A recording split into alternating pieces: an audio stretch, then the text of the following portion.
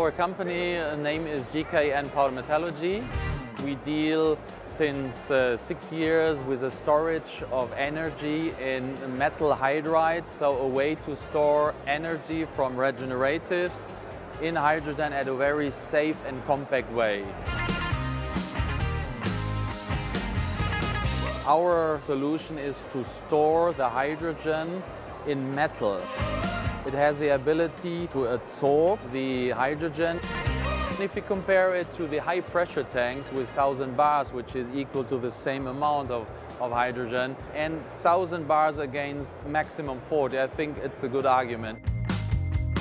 Here you can see our latest product development. It's the smallest size of a storage tank we have.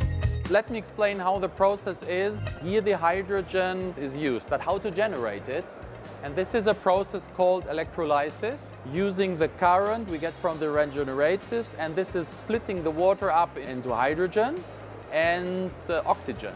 Oxygen pulls in the air, we have the hydrogen, and this is now the stored energy.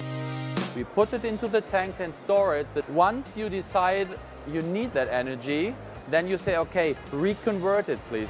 So there the process is get the hydrogen storage again, mix it with the oxygen, and then the product is the electricity plus the heat. And the final product, not polluting anyway, is pure water.